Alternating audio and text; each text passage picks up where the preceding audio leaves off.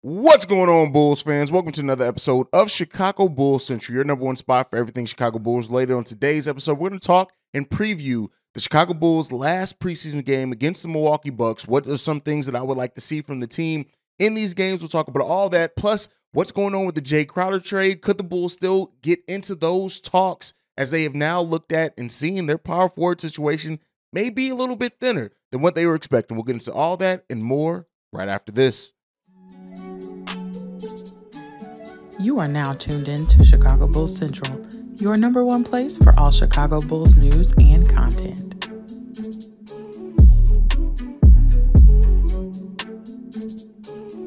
All right, Bulls fans. So the Chicago Bulls prepare to play their fourth and last preseason game against the Milwaukee Bucks tonight, and we will have our pregame, our halftime hangout, and postgame show for covering all of that.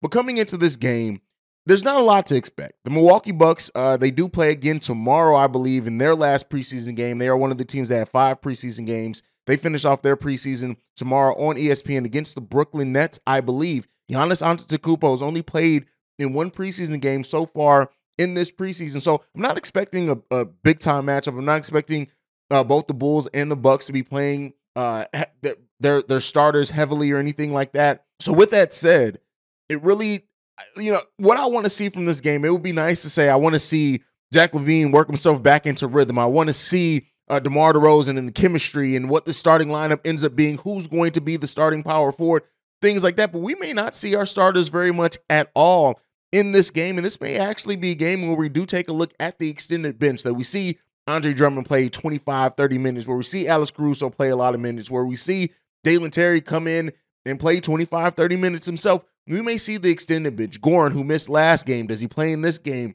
A lot of questions surrounding what we're going or who we're going to see or the lineup that we could see. Now, on the flip side of that, if Billy Donovan is still wanting this team to work on specific things, if there's still some things that he has seen in their game, either offensively or defensively, that he wants to see the Bulls kind of tighten up, we could see the starters play 15 or 20 minutes as well. It's really kind of one of those up and down games. The last preseason game, it can go either way, just depending on what place your team is in or what spot your team is in. I don't necessarily think that if I had to lean towards one way or another, I would say do not expect to see our starters out there very, very heavily. Like I said, I could very well be wrong with that. I would love to be wrong with that in a lot of ways, because it's just funner to see your starters. But we do have quite a bit of people on this bench, or quite a bit of players on this bench, that it would be interesting just to see a longer look at. Dalen Terry is one of those guys. Kobe White, who has had one good game, one not good shooting game, but he did some other things out on the court. So to get to see another look at him. Marko Simonovic, if he's going to get out any at all. Derrick Jones Jr., who hasn't played too particularly well either. Malcolm Hill, we can also take a look at. So there's plenty of people on this team that if the starters only play, or they may start and just play 10 minutes or something like that, still enough that we can look at as we're still trying to work out that rotation, still trying to see what other players have worked themselves into maybe getting a larger role in this rotation. We already know Javonte Green, whether it's starting or coming off the bench, whatever's going to happen, he's going to have a big role for this team to start off. Alex Caruso already locked in. We know what he's going to be for this team. And Andre Drummond as well. But seeing those other things, Kostas Antetokounmpo, Tony Bradley, like, am I necessarily looking forward to seeing these players play? No, but we could see them very heavily in this game. So looking at that, what are some of the things that I want to see, regardless of who's playing, however many minutes they're playing? So I want to still see this offense stay that motion-based offense. The offense that stays creating shots. Part of the reason why Javonte Green has been so good is he's always cutting, right? He's always cutting, which has created mismatches and opportunities for him on the offensive end, and easy baskets is one of the things that I would have hoped to see from Patrick Williams in this, but Javonte Green has been that from the start of the preseason. He's been our second or third most consistent player, depending on how you rank him and Nikola Vucevic as far as consistency in the preseason. So I really do hope to see that continue. And, the motion of this team, always moving well with the ball, setting that tone early, setting that expectation as a coaching staff for your players to always be moving and cutting. That's what I want to see more than anything else, is what Billy Donovan's mindset is, both offensively and defensively. Nikola Vucevic, right, has been a revelation. We are getting a version of Orlando Nikola Vucevic back, still being the third option on offense. I talked about that heavily, what continuity means for him. But considering the Bulls break, considering this is the last time the Bulls get a live game in 8 days, we play and open our season on the 19th against the Miami Heat. Considering that is and they'll have practice, of course, between now and then, right? It's not like they're just going to not practice until it's time to pop up and play our first regular season game. But this being a game against competition, against another team to work on some of your things and not just internally, we may see the Bulls may play a little bit harder and maybe their starters. Let me know down below, what do you guys think? Do you think that the Bulls starters are going to play heavy minutes? Do you think that they should either way? And if they do not, who are you most excited about getting an extended look at potentially as we move forward into the regular season? Still that starting power forward position.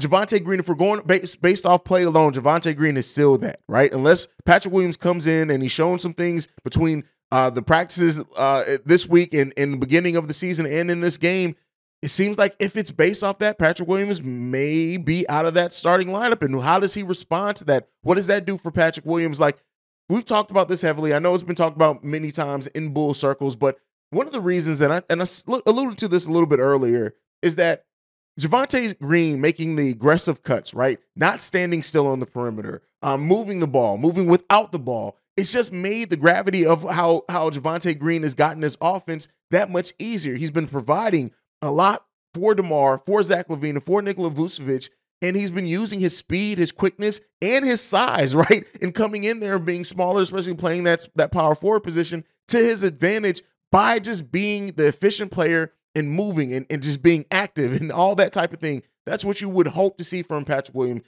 Javonte Green's shooting splits have been crazy. We've gone over that yesterday. 77% from the field, 75% from three-point range, 91% from free throw range, 16.7 points per game.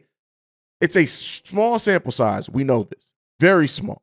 But at the end of the day, he's coming in and producing at a level that you would have liked to see come from Patrick Williams. You would have liked to see maybe come Marco isn't that type of mobile player, but it's Javonte Green's been a revelation so far. But, you know, with the situation of our starting power forward position, one of the players that Bulls fans have been interested in throughout this summer has been Jay Crowder, right? Could the Bulls potentially trade for Jay Crowder? What would it take to give up for him? I have a whole video on the fact that what it would take to give up for him. You know, Kobe White, considering he's 10 years younger, things like that, and Jay Crowder, while he does provide toughness, things like that, doesn't have the scoring potential and punch off the bench that we would need. But now, considering looking at age, looking at what Javonte's provided, looking at, you know, what Goran has shown in the game that he played good in, do we need as much of that scoring punch? But it seems like the Suns aren't just looking for a player or a future asset. They're looking to somebody who can come in and perform right now for them, that they can plug into the roster right now. Because of that,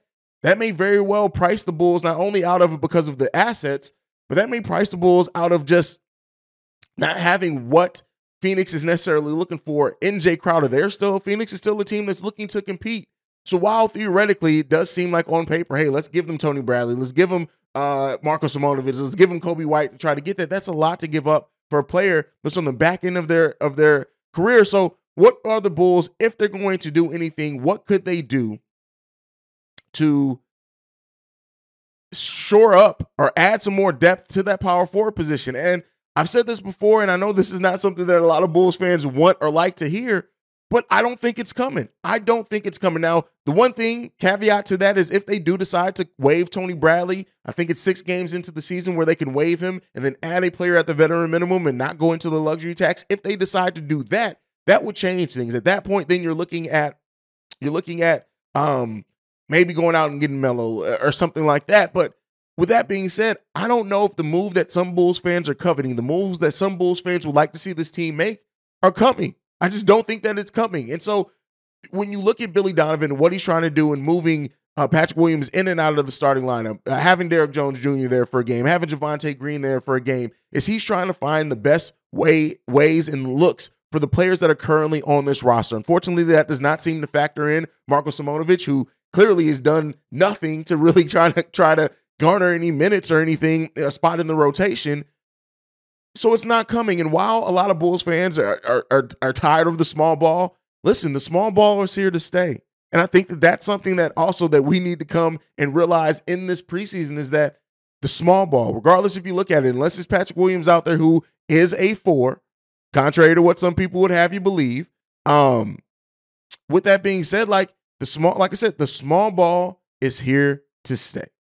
And we can moan and complain all we want, but the small ball is here to stay, barring, like I said, I don't think the trade's coming. We'll see if anything is done with Tony Bradley's contract. It's not a guarantee that it will.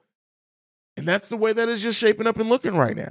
That is it. That is the way that things are shaping up. Now, I know there are going to be some people in denial over that, or some people upset over that because the front office isn't doing what they want the front office to do. But at the end of the day, that's the way that it's shaping up. And the writing's on the wall for that, whether you want to admit it, realize it, or not.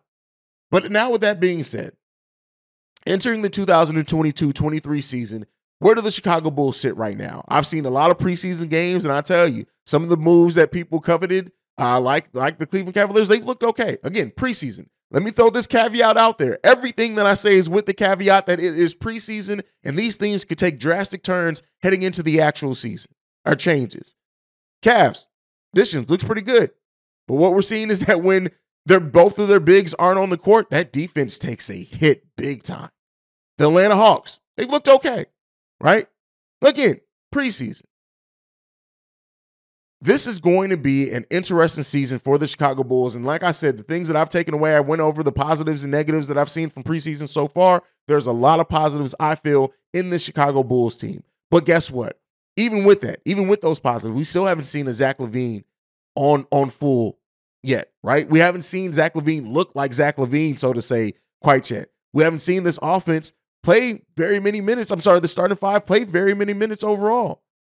With the start of the season being right around the corner for the Chicago Bulls, things are going to get interesting quick. We're going to know where this team measures up very quickly and early on for the season. We open the season. We got Miami, Washington, Cleveland, Boston, Indiana, San Antonio, Philadelphia, Brooklyn, Charlotte, Boston, Toronto, back-to-back with Toronto, New Orleans, Denver, New Orleans again, Orlando, Boston, Milwaukee. Listen, and that takes us through the end of November, basically. We round out November with OKC, Utah, Phoenix, and Golden State to start December. The first month and a half of this season is going to be very telling for the Chicago Bulls. It's not going to be what we had last season where we were facing a lot of teams that weren't projected to be playoff teams. It's going to be tough, and we're going to see what this team and how this team measures up. But so far, coming out of preseason, I like the motion of the offense. I like the defensive intensity. I like Vooch stepping in and just being a better player overall so far for the Chicago Bulls. It's going to get tough. There's going to be times where we look at it and say, hey, maybe this team was a little fool's gold. But I can't wait to see the NBA season is right around the corner for the Chicago Bulls. Next Wednesday, 8 days away. We get to have fun. We get to break down this team. Can't wait to see it. Let me know what you guys think. Let me know how excited you are. Let me know some of the things that you want to see in this last preseason game for the Chicago Bulls. I'm Haize. Thank you for being the best part of Chicago Bulls Central. Make sure you're following the show at Bulls Central Pod. You can send us any feedback, questions, comments, concerns, bullcentralpod@gmail.com. Lastly, if you want to leave a text and our voicemail, the number to do so, 773-270-2799. We're the number one spot for everything Chicago Bulls related. And like I like to end every episode, go Bulls. Love you guys. Peace, y'all. This has been a presentation of the Break Media.